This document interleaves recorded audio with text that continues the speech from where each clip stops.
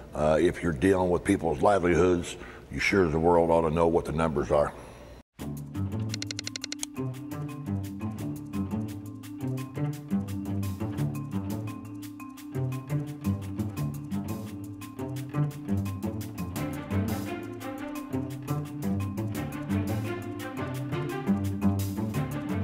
I will tell you that United Technologies and Carrier stepped it up, and now they're keeping actually the numbers over 1,100 people, which is so great, which is so great.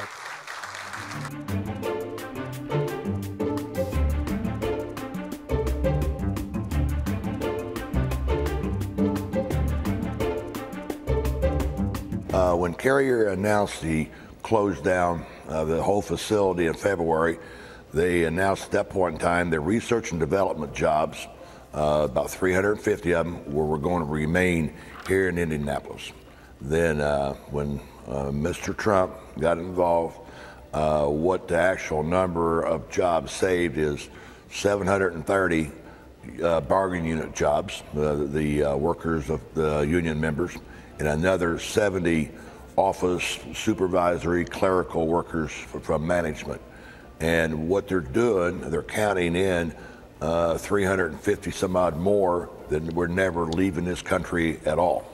I think he's did a lot of negotiations, and I have likewise. And if you're dealing with people's livelihoods, you sure as the world ought to know what the numbers are.